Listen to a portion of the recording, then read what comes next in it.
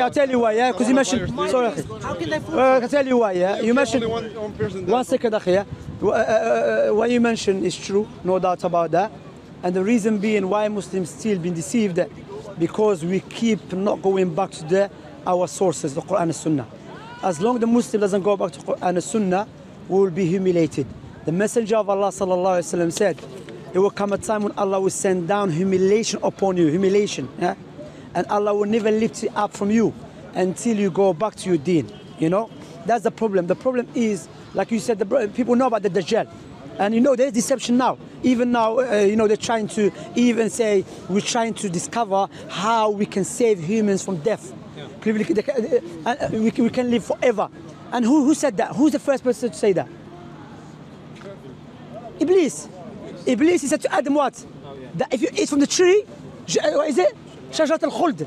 The tree of, you will live forever.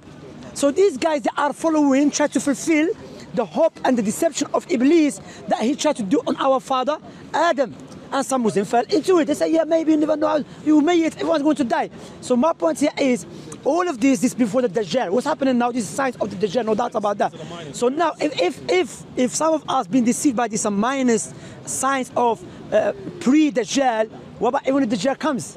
That's why you have to wake up and step back, and that's what Islam teaches us. You know about the sheep mentality, you know, mashallah, because I spoke to you before, mashallah, you educate, mashallah. The sheep mentality, when you just following something because society is doing it, and the Muslims who follow Quran and Sunnah, they are far away from it. The proof for that, the prophets and the messengers, they never had a sheep mentality. They were known to go against their societies, not for the sake of going against it, no.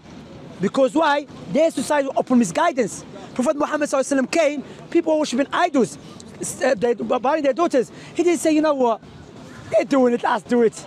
You know, Prophet Lut ﷺ, he came to people, massive with another man, he said, they're doing it, let's doing it. Prophet Musa ﷺ, no, step back and think. That's what Allah said, step back and think. The meaning of the verse that, okay, we have to step back and think, I don't have to follow everything. You know, and that's the problem, akhi, because we tend away from the Quran and the Sunnah. We are too busy on TikTok. People are in their 50s and 60s doing silliness, akhi. A brother sent me a video from Algeria, this old man. If our old people, who we should be looking up to, they are doing this foolishness, what about our young ones? What are you going to expect? So the solution, akhi, no doubt about that, for us to go back to the Quran and the Sunnah.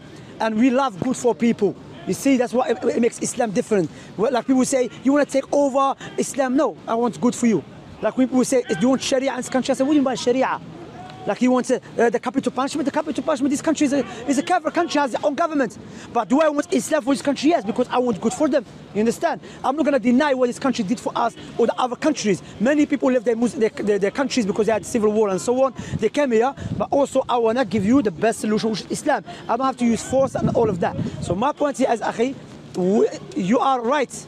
We keep being misguided and deceived because we're not going back to the Quran and the Sunnah. Vitamin C.